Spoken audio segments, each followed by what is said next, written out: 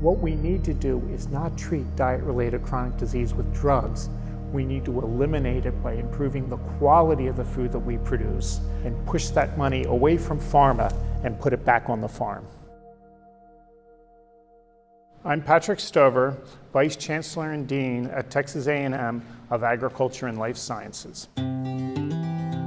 I grew up in Concordville, Pennsylvania. We owned about 5 acres. We did cultivate those 5 acres and we grew all of our own food. We were also very active in 4-H in the vegetable club, all 8 of us children. So it was really part of our everyday life.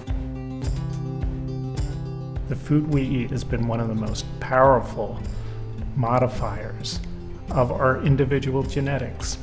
But now we know that there's a big disconnect between food and people. Many people don't even know where their food comes from. The work that we do all throughout the College of Agriculture and Life Sciences, all throughout all of our AgriLife research centers and extension centers, it all ends here. And that is bringing together people and bringing together people around food that supports both their physical and their mental health.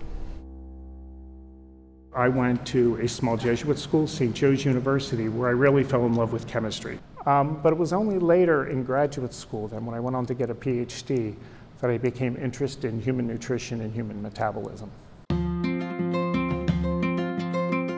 It was a good area to come into, though, at that time, because then we were just learning about this connection between folic acid and birth defects.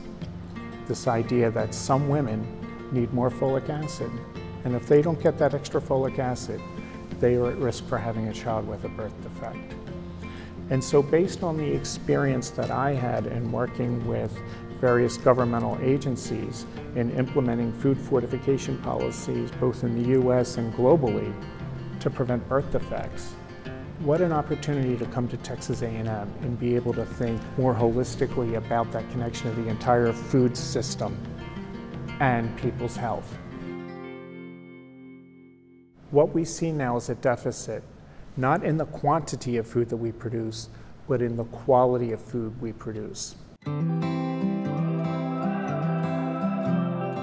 We need to produce higher quality food that not only eliminates hunger, but nourishes people in a way that they're not susceptible to these common chronic diseases that are afflicting our society, like diabetes, like cancer, like heart disease.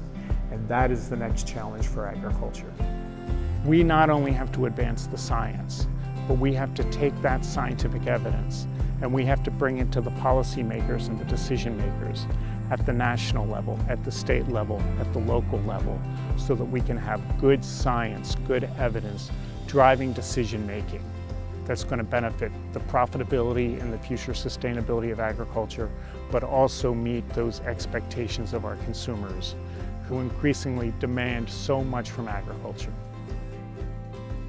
We now live in a time where new technology advances are enabling us to do things that our predecessors only dreamed of.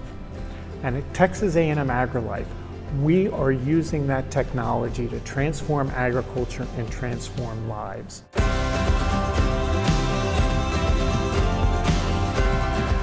We are Texas A&M AgriLife, and we are advancing Texas.